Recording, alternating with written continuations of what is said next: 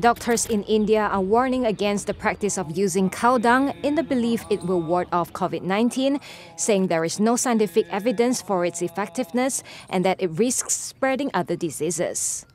In the state of Gujarat, some believers have been going to cow shelters once a week to cover their bodies in cow dung and urine in the hope it will boost their immunity against or help them recover from the coronavirus.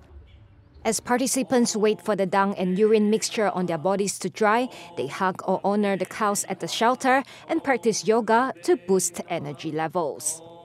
The packs are then washed off with milk or buttermilk. सीधा Covid patients के touch में मुझे काम करना होता था, तो उतना एक मानसिक स्ट्रेस बना रहता था कि पता नहीं कब मैं संक्रमित हो जाऊंगा और कब मेरी भी हालत इन पेशेंट्स के जैसी हो जाएगी।